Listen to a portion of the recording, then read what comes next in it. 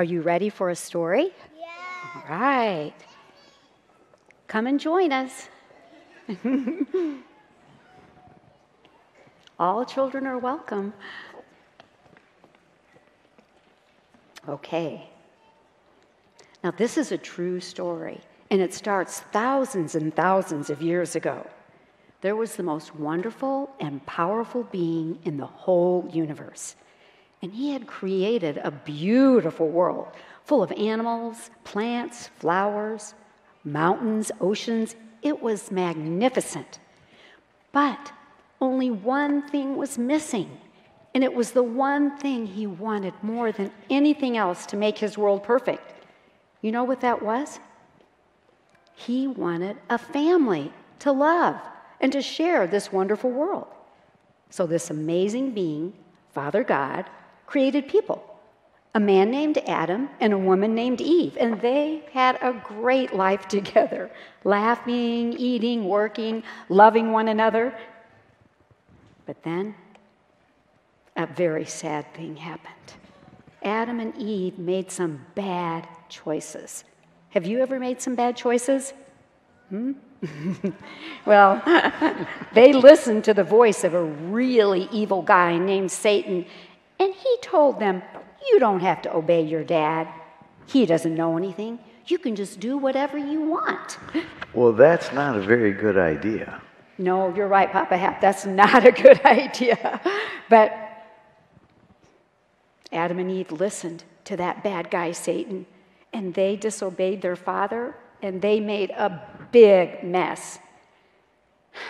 Father was so sad because that mess spread everywhere, and people did terrible things. But Father loved his family so much. Even though they made a big mess, he promised, "One day I will send help. I will take care of that bad guy, Satan, and I will rescue you, forgive you, and give you a fresh start. I love you." So the people waited and waited. Have you ever had to wait a long time for something? It's hard to wait, isn't it? Well, God's family waited a long time, and they still did bad things. And they would say, "Father, help us. Hurry up." He reminded them he was going to send help. He said, "I love you. I'm going to send help." More time passed. Things were very, very hard and very dark and very bad. Then, one day, in a tiny village called Nazareth in the land of Israel, something extraordinary happened. It was just an ordinary day. Dads were working, moms cooking, kids playing, when suddenly a bright, shining being appeared. An angel. Do you believe in angels? Yeah. Yes. Well, this angel, named Gabriel, was sent straight from heaven, and he had a very important message. And who do you think that message was for? Maybe the oldest man in the village, like Papa Hap? Or the wisest woman in the village? Maybe like Nana Di. Well, no. Angel Gabriel came to a girl, a shy teenage girl named Mary. She was busy planning her wedding to a man named Joseph, and she was shocked to see an angel come to her. I mean, wouldn't you be shocked? Well, Gabriel said to her, "Good morning, Mary. You're so beautiful with God's beauty." But Mary just trembled. What did the angel mean?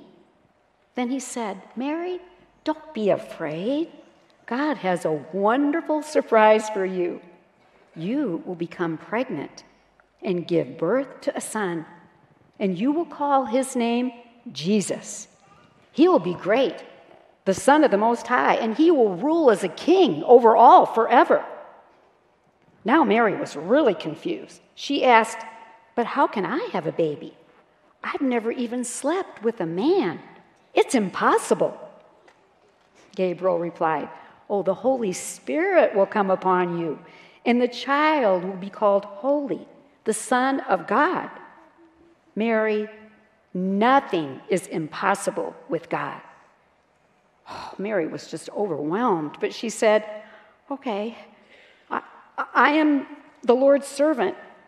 May everything you said about me come true. And the angel left. Mary just shook her head.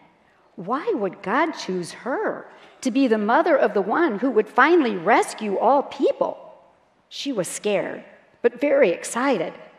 The wait was over. Help was coming. And she, Mary, would give birth to the king who would save God's family.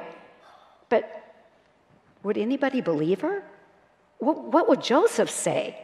Oh, help, God, she whispered. But God was already working to smooth the way. He knew Joseph would struggle believing an angel had appeared to Mary with this startling news. So God gave Joseph a powerful dream. Do some of you have dreams from God? Well, in this dream, an angel appeared to Joseph and said, Joseph, don't wait to take Mary as your wife, because the power of the Holy Spirit has put a baby boy inside her, and you're to name him Jesus. He will save his people from their sins. Joseph woke up. He was overwhelmed, but he knew God had spoken, and Joseph was a good man who loved God, so he obeyed. He quickly married Mary, and he trusted God to help them plan for this miraculous birth. The baby would be born at Mary's house with the best midwife, that's like a doctor, and her mom would be there to help. Oh, they would have fresh water. Joseph would make a clean, comfy cradle, good food. They wanted everything to be perfect for the birth of such an important baby, the Savior of the world. But it didn't happen that way at all. Everyone in the land was ordered by the cruel Roman emperor to travel to their family's hometown for a census. And Joseph and Mary had to go 90 miles to Bethlehem. That's like going all the way to Indiana, but not on a smooth highway at all. It was very hilly, rocky, dangerous path on a donkey. You mean they didn't have a minivan or even a car? No, Papa, no minivans back then, no. And there were robbers and lots of wild animals all around, and it took 7 long, cold, rainy, windy days. But finally, they arrived in Bethlehem, so tired and hungry. And Mary knew it was just about time for the baby to come. Oh, she was so glad they could get a nice, warm room at a hotel. So Joseph knocked on the doors of several places, but everybody said, "No room here. All rooms are taken." Joseph was desperate. "Please, somebody help us." And a kind farmer heard their cry, and he said, well, they could lie down in his nearby barn. It was quite smelly, dirty, and yes, animals would be there. Would you like that? Well, not me. No. I've lived in barns and seen them. They're not very nice. No. Could this be where the king was to be born? The savior of the world? In a filthy barn with animal poop and grimy straw?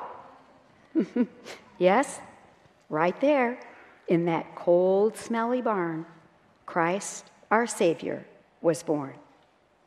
Mary gave birth to her firstborn son, and she wrapped him in strips of cloth and laid him gently, not in a beautiful cradle with clean blankets. Nope.